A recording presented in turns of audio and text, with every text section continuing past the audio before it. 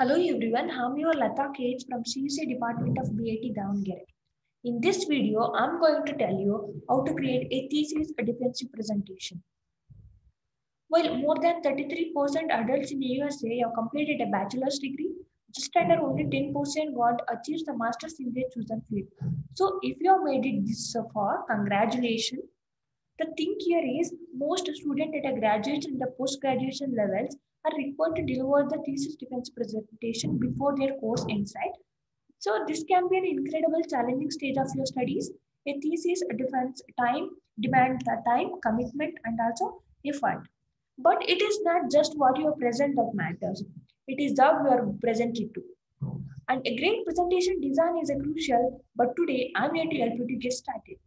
So are you ready for your upcoming thesis presentation? Yes, let's get started here with the some step to keep in mind that before going to create your presentation. So these are the 7 steps. First one is define your signature idea.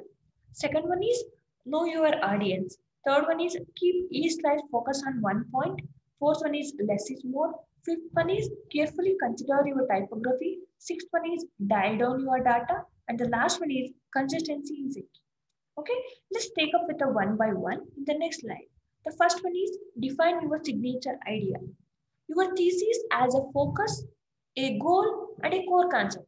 The thing should be incorporated into your thesis defensive presentation design in every respect, right?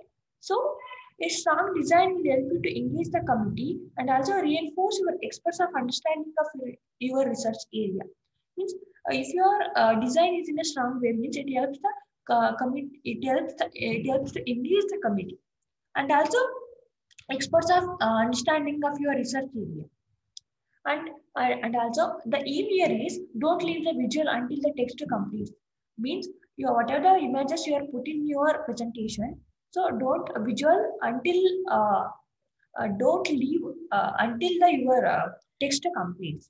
Okay, and build the different aspects of presentation together to keep in a point. Means if you are using a different features of presentation, means then it help you to keep your audience in a coherent manner. The think about a message you want to implicitly deliver.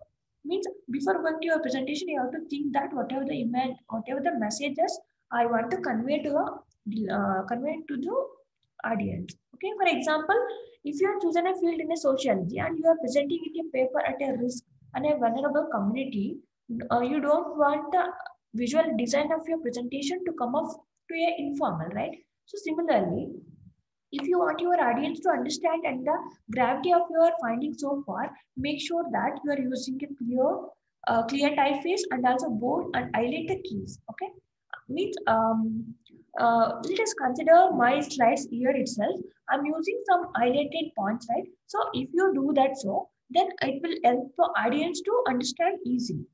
Okay, and also before then to make sure that you are in a good track of your presentation, you have to ask me the 3 questions. First one is, does every image convey and support the text accompanying it?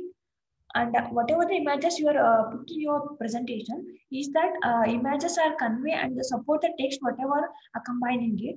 And also, do the colors and the font give the presentations a professional finish? Means whatever the color and the font you are going to use in your presentation, is that a represent a professional finish of your presentations or not? They are going to see. And also each slide is clear or free of clusters and also easy to understand at a first glance. If you get a 3 answer for these 3 questions, means then you are in a good track of your presentation. So this is what design your signature idea. The next one is know your audience. Means your thesis defensive presentation will be delivered to you in a formal environment, and they want to see you have developed in depth of understanding of your graduated program and also build a thesis on a solid foundations. Means if you are presented in a formal environment and they are going to see you with a depth of understanding of your program, whatever the program you are conducted in a graduation, and also your thesis is in a solid foundations or not, they are going to see. And a good presentation leaves the committee with a no doubt.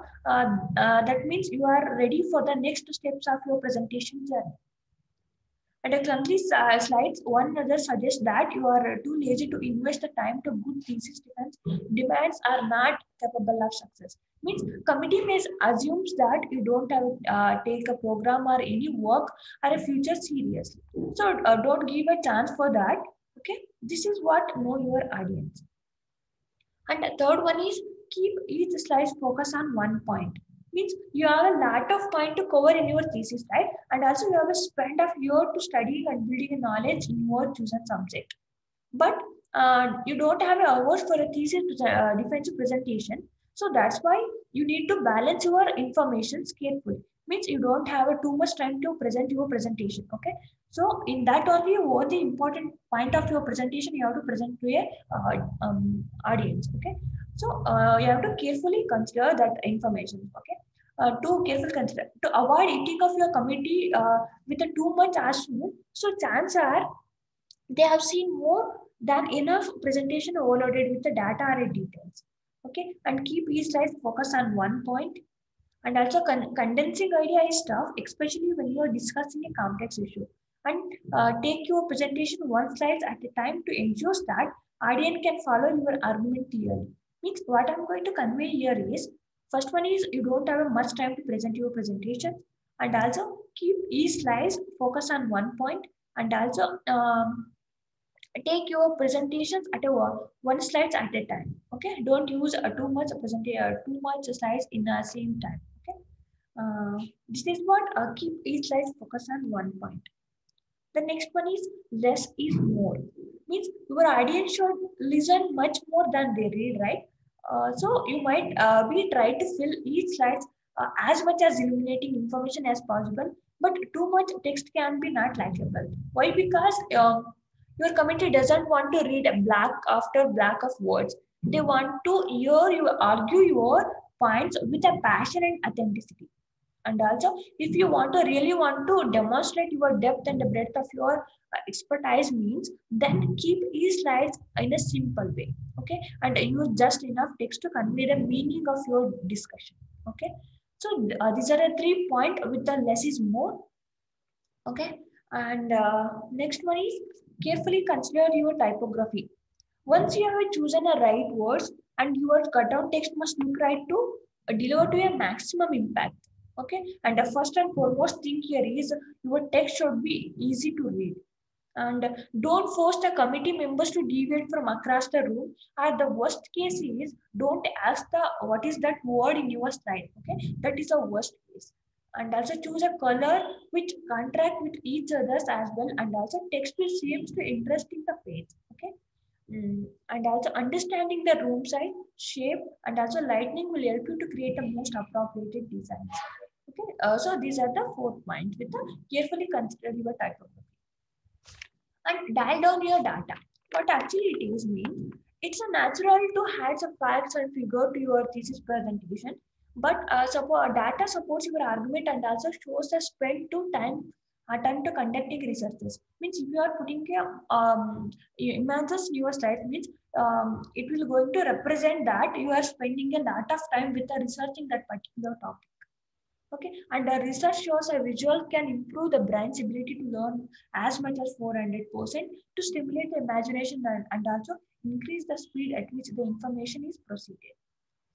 And if you're incorporating the dynamic pictures that help you to convey the meaning behind of your data, and that means if you're putting a dynamic pictures in your slides means then audience can understand behind of your data what you are seeing.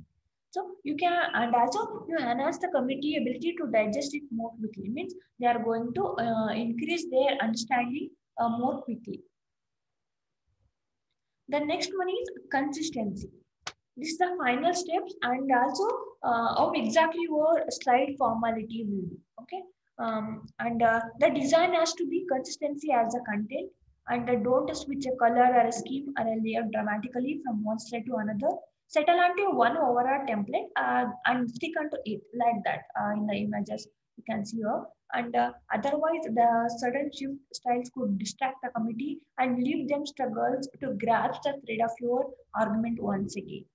Okay, So this is the final step to keep in mind to create your presentation. And now you are in the last stage of my presentation. I think now you are ready to go to give your best presentation. And also creating impressive presentation takes a time, but follow the steps what I told before in the previous slides and pay attention even most minor aspects of your designs, and your committee want to see you take this is seriously. So don't give them any reason to doubt you. Okay. I think this video help you to create and also give a best presentation. Okay. So thank you everyone.